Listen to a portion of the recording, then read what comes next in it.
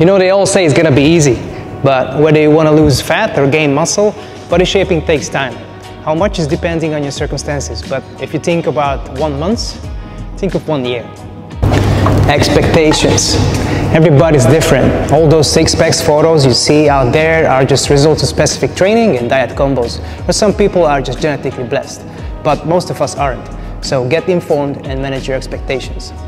Goals are not static. Most likely your goals will change over time, and that's okay. Most of my clients start wanting to get fitter or slimmer, but once they get the hang of it, they usually want to increase performance.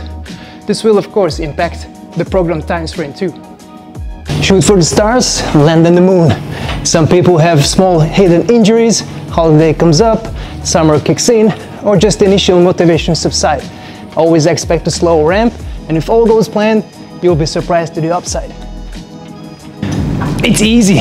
Whoever says that changing your habits is easy is lying to you. Body transformation is not easy, but it shouldn't discourage you. Quite the opposite. Discover your body's limits, learn new exercises, and let your look be the side effect of your training, not the other way around. Hey, I hope this was helpful.